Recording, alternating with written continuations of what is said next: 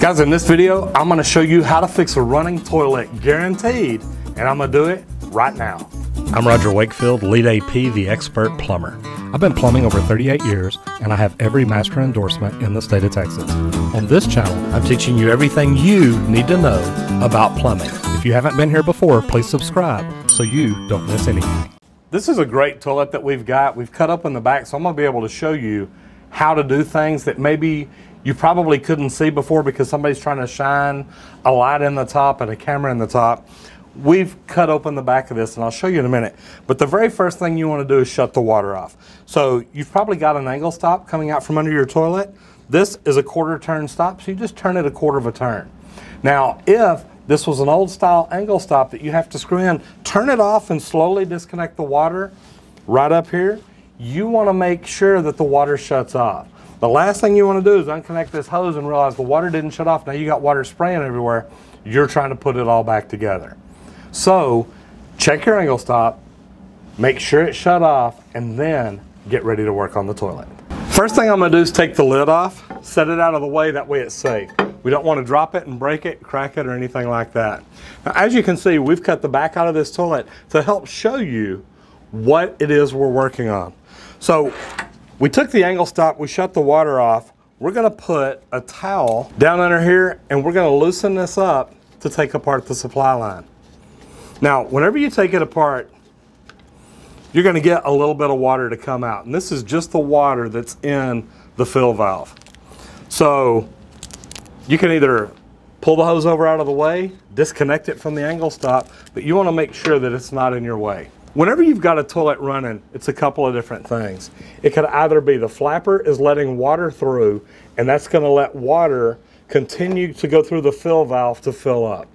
So first thing you're going to do is check the flapper. You want to look at it, and you want to see the rim on it and see if the flush valve has any cracks or nicks or anything like that. If so, you're going to need to change the flush valve. Now, that's a completely separate video. This one here is really how to stop your toilet from running. So normally, it's either going to be the flapper or the fill valve. Now remember, I told you earlier, check the seal on the flush valve to see if it's good. But to change a flapper, a lot of times, it's just unhook it and unconnect it from the handle. There's not a lot to them, and they're not very expensive. I do tell people to check and make sure that you're getting one that was designed for your toilet. So say that you have a replacement, it's really easy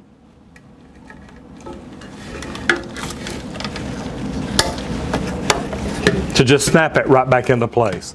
And always make sure that it comes up to where it touches the top. That way you'll know that when it's full of water, it'll flush properly.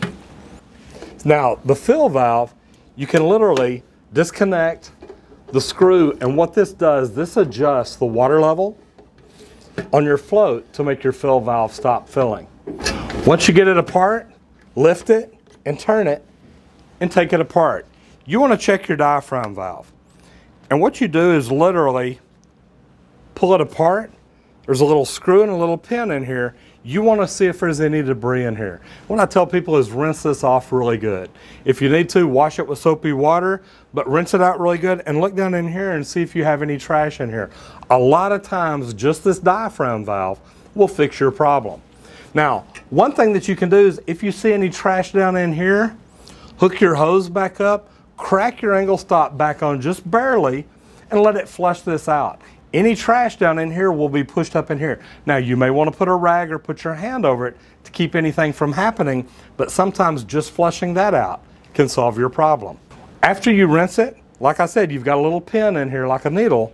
You want to make sure that everything goes right back together just like it came apart. And once you get it put together, you're going to lift up, got it right back where it goes, and turn it, and you've rebuilt your fill valve.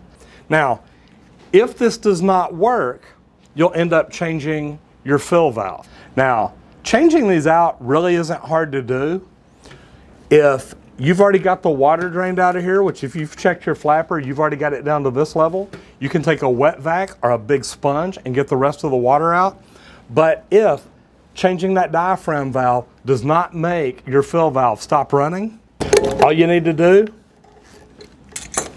is take the nut apart on bottom. Keep your towel under here, because when you pull that up, any moisture down on the bottom is going to come out. Changing out this fill valve is not very hard to do. And remember, we took it apart a while ago. All it does is snap right back together. If you had to change this out, it's easy to do at this point. If all you did is work on the diaphragm valve, remember, lift and turn, it all comes apart very easily. Now, when you're putting the new one back in, if this one has been working great, I always tell people, look, adjust it for the same height, because you already know that works. Make sure your rubber washer is on the bottom. Slide it back in where it goes.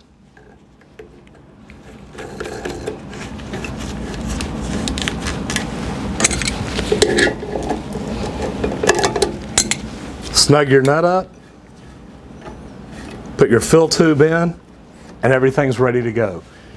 Check here, you want to make sure that when this comes up, this is about a 1/2 inch to 1 inch below your overflow. Now that you've got everything done, take your angle stop, hook your supply line back up.